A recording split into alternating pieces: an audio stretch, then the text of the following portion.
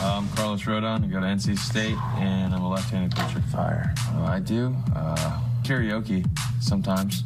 Tuesday night in the Wolf Den. Start spreading the news.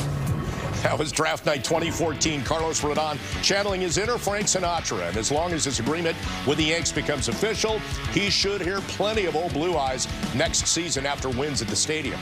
Once we finish the offseason, which will be highlighted by the World Baseball Classic, Rodon's last team, the Giants, will be in the Bronx for opening day, March 30th. Not sure if the scheduling gods came up with that, but there was a chance Judge would sign with the Giants. Had he done that, he would have been coming back. But now you figure Rodon's going to pitch game 2 against his former team. This is fantastic. Talk about great theater, and I agree with you on that, Bob. Opening day is always going to be an amazing day, but now that the Yankees know the connection that they have with the San Francisco Giants and the fact that Judge talked to the Giants but stayed in New York, and now you have Correa. He's going to face his former team, a team that has added, Rodon, a team that has added Correa. But I wanted to say this, Bob. I know that video of Rodon doing Start Spreading the News has been floating around out there. How many times do you think his teammates are going to maybe make him sing that entire song? I have a feeling that he's going to be getting a lot of attention for that. That could be their ringtones when Rodon calls him. Want to talk about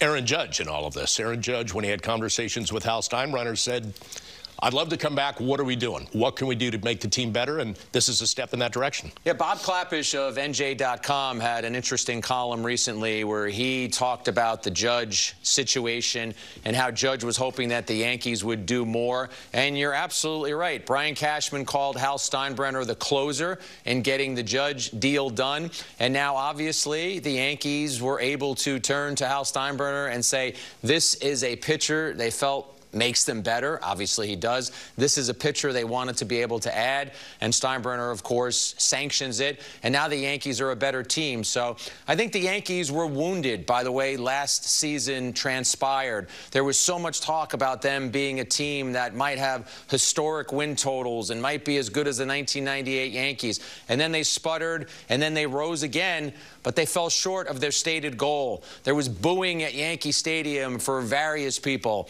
Judge heard some boos. Hal Steinbrenner heard some boos. Aaron Boone heard some boos. And I think the Yankees want to be able to turn that around. And I think a move like today sends a strong message in how they believe they can do that.